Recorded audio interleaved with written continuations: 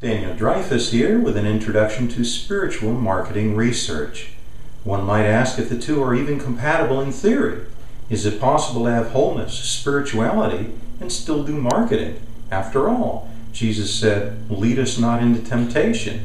Buddha, desire is the root of all suffering. And it would seem that marketing is designed to satisfy desire or even create it. But there's a difference between right and wrong desire. Mary Baker Eddy, in prose works at the turn of the century, asked that she be led not as Caesar, great, stained with blood, but only great as I am good. It delineates the difference between conquest through violence and goodness expanding. In the United States, the founders, and in the Constitution, we have liberty and the pursuit of happiness. Those are spiritual ideas. For the right idea really blesses everyone. I think we know within us the difference between an expression of love and sharing and one of greed, taking advantage.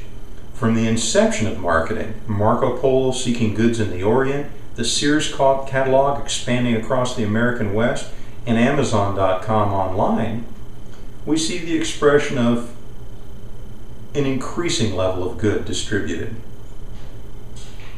When we're open to ideas from our real source and we touch that spiritual holiness within, we find that we touch it within our market as well.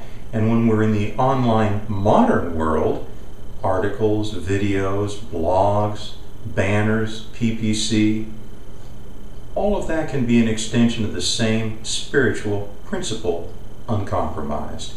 To learn more about spiritual marketing and how you can capitalize on it ethically and productively and profitably, please see thousandeveryday.com and blog.thousandeveryday.com.